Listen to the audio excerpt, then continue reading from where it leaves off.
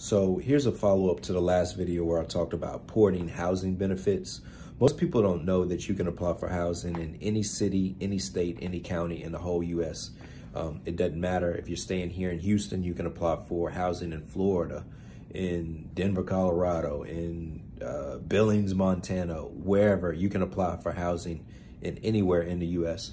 The only catch would be is people who are in those areas. They're always going to have a higher priority when it comes to housing, but still you could probably get housing if you applied in a smaller city or county in Texas as opposed to applying in Houston.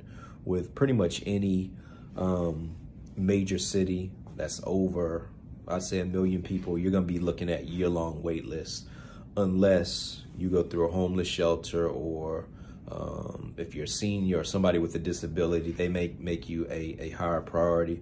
But basically, if you're somebody, if you're not anchored to the current city that you're in, you can potentially get housing faster by applying in other cities, counties, and towns, and specifically places where they have a smaller population, because the bigger the population, the more demand that there'll be for housing. But some of these smaller cities, you're going to be able to get housing a lot faster.